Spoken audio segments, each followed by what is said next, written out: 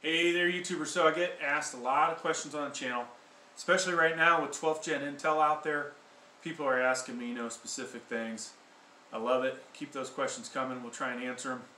So one of the big ones that I've seen a bunch of times, and we'll have to do another video for one of the other CPUs, but would I recommend the i5 12700F, or for that matter, the i7 12700? The answer is a big fat yes. Alright, now there are reasons that you might want the 12700 versus the 12700F. Not really going to get into that. Obviously one has integrated graphics, one does not. Certain applications or games with DX12, maybe the 12700 might outperform the 12700F. That's up for discussion. But as far as the CPUs I have here, right, and there's some killer AMD CPUs in front of you. There are some killer older generations of Intel chips in front of us, and some you'd laugh at today. But there are some i9s in there. There's other generation i7s. This thing is by far the best gaming CPU that I have, except for, say, the i5 12600K. All right. Now, was it so great right out of the box, putting in a motherboard? Did I get, hey, this is the best CPU? No. I had to spend a little time with it, alright? What was the first thing I did? Well, people always want to know how it performs with the stock cooler. We played with, this a little bit, maybe 2 hours. And at the end of 2 hours, I'm like, this thing is my problem. I need to get rid of it. So that brings, maybe we can talk about tips for the i7 in a separate video. But we went and upgraded. So, with the LGA 1700 kit that I bought previously, upgraded the stock cooler to this Noctua NH-U12S. I currently has another Noctua on it, the NH-U14S, so even better temps with that, right? So that was a big thing. Adjusting power limits. I was experiencing power limit throttling, okay? So that wasn't a great thing, right? Obviously we're losing performance. So from there, what do?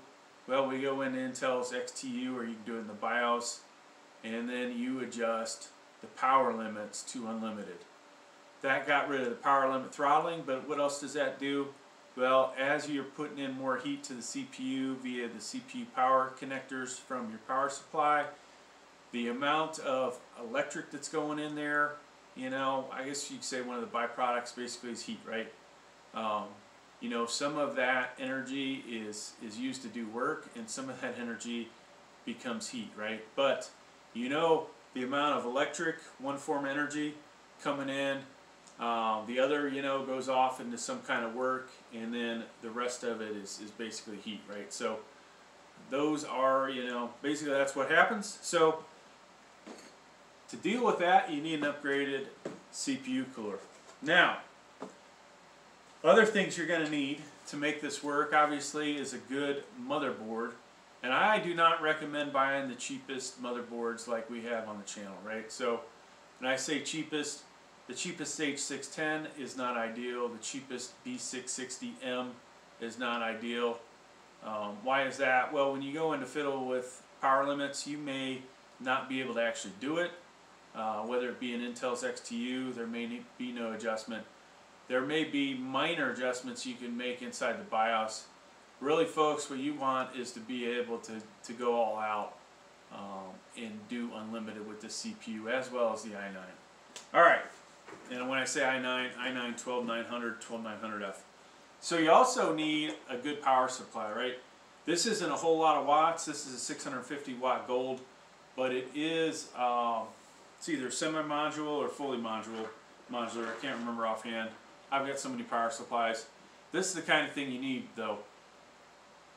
Power supply like this is going to have up to, basically, you look at it this way, 4 1x4 CPU power connectors or 2 1x8s, right? However you want to look at that.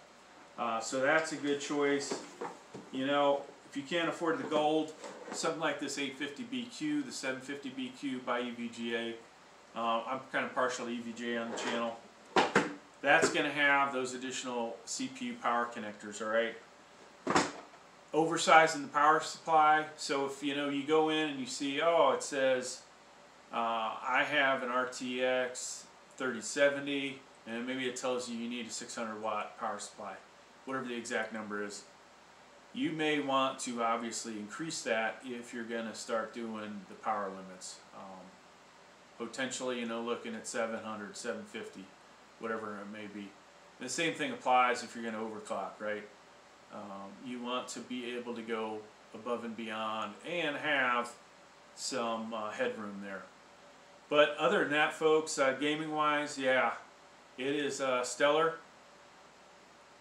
And was it, you know, affordable? Well, depends on how much money you got, right?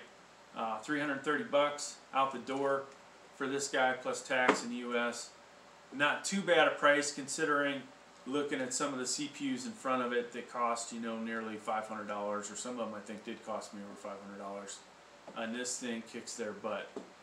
Single core, multi-core, whatever, right?